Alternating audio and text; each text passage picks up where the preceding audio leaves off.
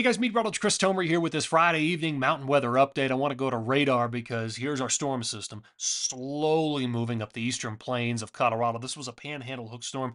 It came out of that panhandle area around Texas, Oklahoma, and northeast New Mexico and southeast Colorado, and it's just moving like snail's pace up the eastern plains. And really, all day we've been kind of waiting for the east-northeast wind to kick in across Denver. We really haven't seen that much of accumulation in Denver proper, but tonight that'll be different, and certainly tomorrow morning we'll have some snow left over.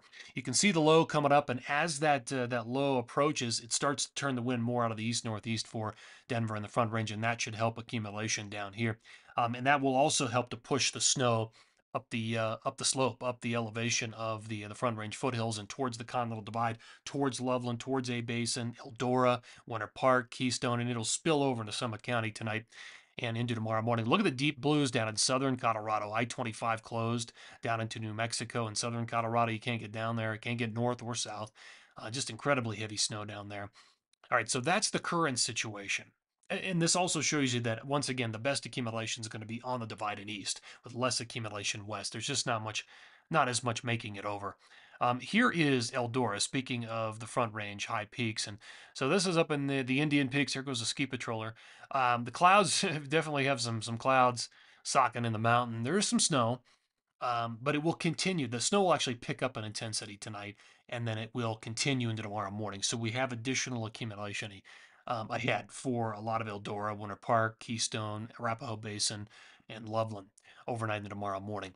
All right, here's the setup, and let me just redraw this. So this is the latest water vapor satellite imagery. There again is our area of low pressure moving up the eastern plains very, very slowly, eastern plains of Colorado. So your moisture loft is in the whites and the blues. Oranges and reds are going to be your drier air. Now there's another storm system back here, and that's sending some energy out ahead of it, and that cold front will race through the Intermountain 11-11 and 11-12. Still looking to be on the weaker side, unfortunately, and then that secondary storm will eventually load up and move in, and that one does seem to have a little bit more kick to it. But all right, here are my latest dates, my latest snowfall timeline for the Wasatch, Tetons, Colorado, New Mexico, and Tahoe. For the Wasatch, light to moderate accumulations, 11-12, light on 11-16. So nothing huge on the horizon at this point for the Wasatch. Tetons, you can see that, Colorado tonight and to tomorrow. Again, maybe light on 11-12, light on 11-17. New Mexico, and you can see the forecast there for Tahoe. All right, let me show you what the forecast radar and satellite looks like. So that's our current scenario, 5:30, snow up and down Colorado, northern New Mexico. Now, by the time we get into, let me start this animation. Here we go. So by the time we get into Saturday afternoon, let me take it back one more time so we can really see this. There's Saturday morning at 5 a.m. The low is still there, and you can see the wraparound effect. Some of those bands of snow are going to curl down through the central and northern mountains of Colorado.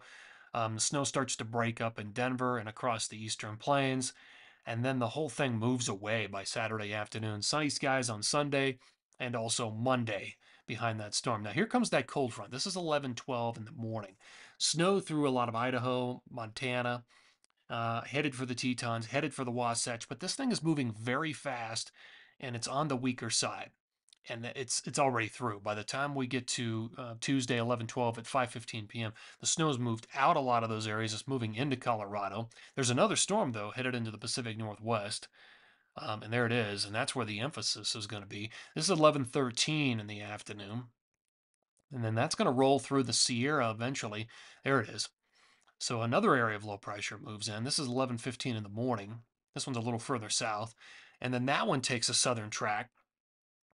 Look at heads towards the Four Corners by 11:16 and 11:17 into 11:18. So now that's the way things look on the extended horizon. All right, my latest snow forecast. So the rest of tonight through tomorrow, all the additional accumulations in Colorado and northern New Mexico. In fact, most of it is up around Denver, the Front Range, the foothills, up on the Continental Divide, and some of that does spill over into Summit County and, of course, parts of northern Colorado. But looking at probably 5, 6, 7, 8 inches potentially the rest of tonight into tomorrow morning, and some of those deeper blue shaded areas. Let me take you into the second time period. So 11:10 through 11:17, this accounts for the cold front, storm in the Pacific Northwest, another storm coming down through California. So you can see where the accumulation is. Anywhere in pink purple is a foot or more.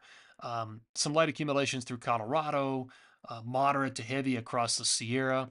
That's from two different events. But up in the Pacific Northwest, looking at some good numbers, just like this morning's update, could see 1, 2, 3 feet of snow, depending on location up there. 4 to 8 across a lot of Idaho and northwest Montana, maybe a little bit heavier up around Schweitzer, but still, I only have light to moderate numbers for the Wasatch. It's just that that cold front on 11/12 is it's just moving so fast and it's so weak at this point. So we'll keep an eye on it. But all right, guys, there you go. That's the afternoon evening update here on Friday. Take care and have a great night.